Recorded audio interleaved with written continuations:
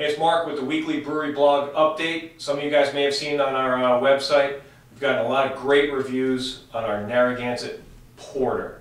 The Porter's out.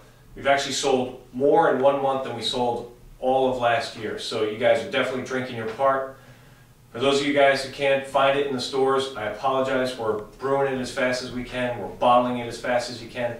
But this is why we need to build a brewery together, guys. We can control our production better.